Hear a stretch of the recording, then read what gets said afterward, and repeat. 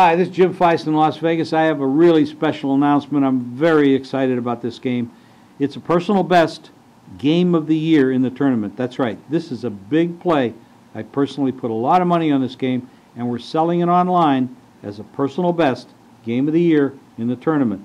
It's $1,000 online. But as a special, you can get it for $19 with a guarantee. That's right. Win or the rest of the tourney through April 8th is free. That's right. Last week I nailed my tourney dog of the month as Iowa State beat Notre Dame. Very easy victory. So get on board for this one because this is going to be an easy victory as well. Personal best game of the year in the NC2A tournament. That's right. It's $1,000 online and you can get it for $19 when you make the phone call right now, 1-866-841-1655. And remember, there's a guarantee with this. This game will win, or you get to play through April 8th in all the tournament games. Now, I got some information about what's been going on and the lines for this week. The first game we're going to see this week, I think, is on Thursday, and it's Miami of Florida over Marquette. And the game opened 5. It's up to 5.5. Miami of Florida played a pretty tough game the other night against Illinois, and arguably, with a couple calls going the opposite direction, Illinois could have won that game. Got to remember, too, that Miami of Florida is a team that lost to Florida Gulf Coast. That's right, folks. This team from nowhere that nobody's ever heard of that has a coach with a hot wife, and everybody's talking about that online and YouTube, and she's a very attractive young lady. And the engagement ring came in a box of Dunkin' Donuts, by the way, which was very impressive. But this Miami of Florida team has been a very good team. ACC team. Marquette has been very fortunate. They beat Davidson. That was questionable. That was really a meltdown by Davidson. And then they got lucky against Butler. That was a tough game. 1 or 2 point games in a row. Going up against Miami of Florida, who's a premium team from the ACC. Big East, ACC matchup. 5.5. Total is 127. It should be very interesting to watch. Now, the second game is Syracuse and Indiana. And Syracuse just blew their game against California the other night. They missed 15 free throws. They were a disaster the last 5 minutes of the game. Blew a big halftime lead. California out of the Pac-12 played pretty impressively, but they played impressively against UNLV, which is really not a very good Mountain West team. Please don't tell me they're really that good. They're not.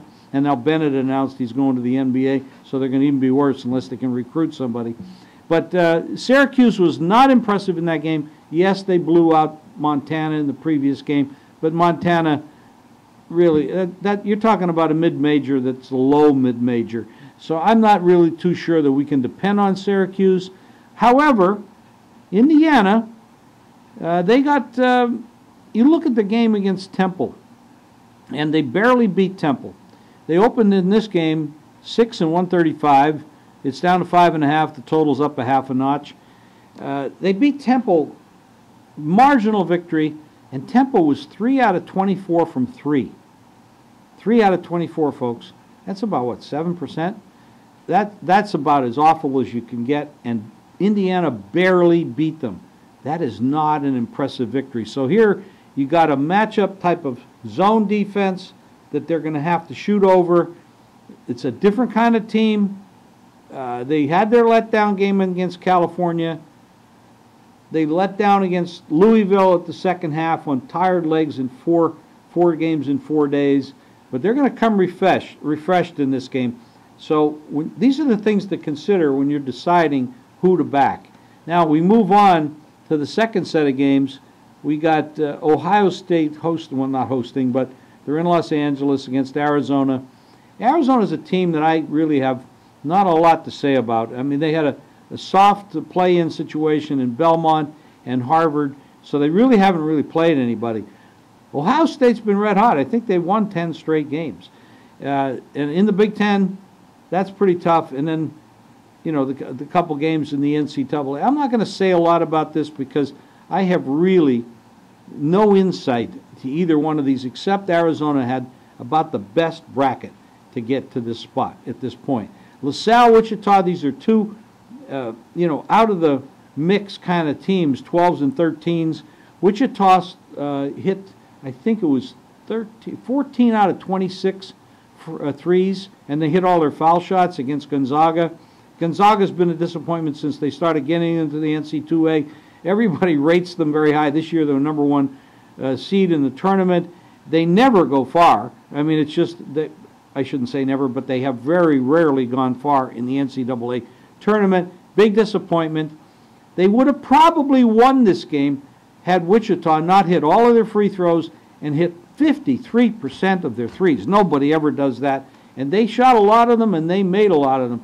But Wichita's a solid team, and they're going to come to play. But LaSalle, they played the play-in game, and then they played against Kansas State. They blew up in the second half, almost didn't win that.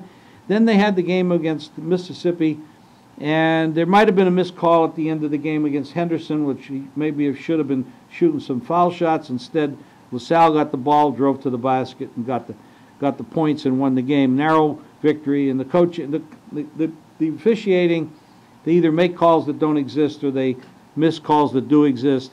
But that goes on all the time. It's nothing different. Football, basketball, baseball. The officials always make mistakes. They're human. But overall, they do a pretty good job.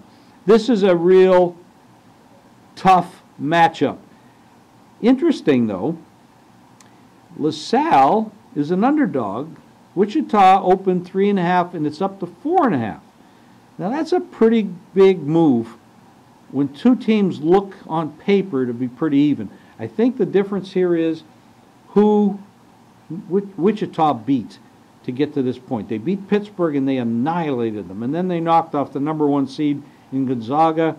LaSalle did not do that. They beat Kansas State in Kansas. So there was a big partisan crowd there for Kansas, and then they knocked off Mississippi. They're not getting as much respect for their wins as Wichita is getting for theirs. The total opened 133. It's up to 135. I kind of agree with that. It looks like it might be an up-tempo game. Moving on to Friday, we've got Oregon at Louisville. This is really an interesting ball game. Oregon's beat Oklahoma State, which comes out of the Pac-12, and other than Kansas, it's not really strong. And then they beat St. Louis, which is a team I was wrong about for this particular matchup. I thought St. Louis was going to go far, but in reality, they just couldn't hit their threes. They were absolutely horrible in hitting their three-point shots. And, you know, a lot of this tournament stuff right now, the threes have taken over. Fundamental basketball is out the window for a lot of these clubs, and it's all about what they do in their threes. If they hit their threes, they win, or they're competitive. If they miss their threes, then they got to make it up with good internal defense or turnovers, and they must hit their free throws. So the threes come to play a lot. If you hit your threes, you got a chance. If you don't hit your threes, you better do the other things well. And again, St. Louis did not do that, and Oregon came out with the victory. Louisville, of course, has been red hot. Everybody knows, and I think everybody thinks right now that they're going to be the winner of this tournament. That remains to be seen. We still have some games to be played. Michigan State, Duke, talk about coaches. Izzo against Coach K. You got two of the best. I mean, this is a classic matchup. Duke opened 1.5, and they're up to 2. They shut down Creighton, and Michigan State, they were basically playing close to home.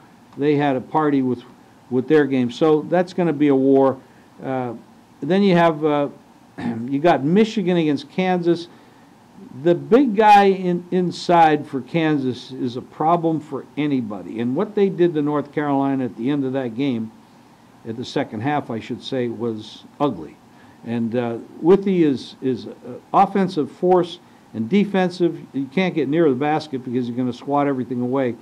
Kansas is well coached, as is Michigan.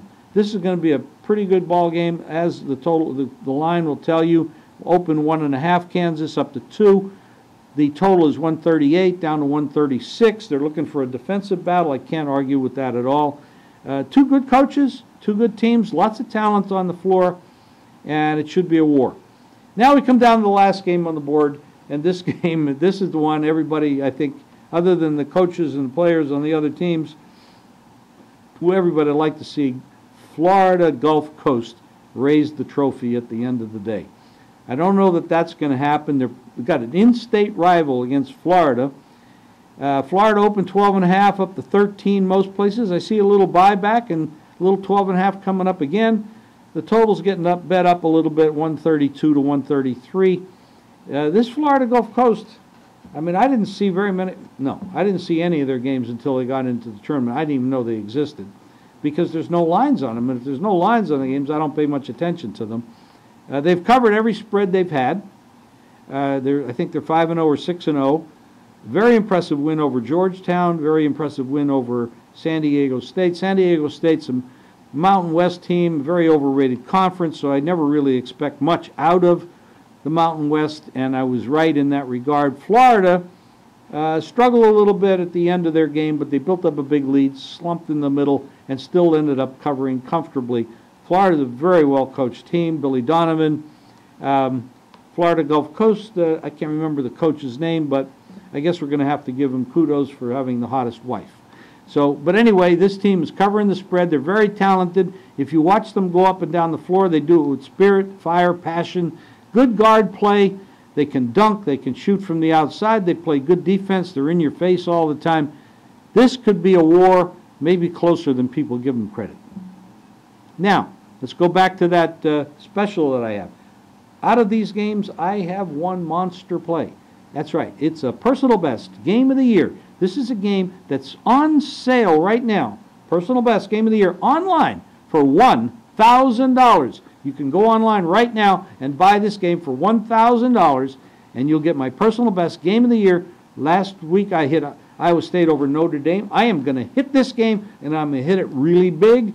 Now, special is if you make the call to 1-866-841-1655, you can get this game for $19, and there's a guarantee with it.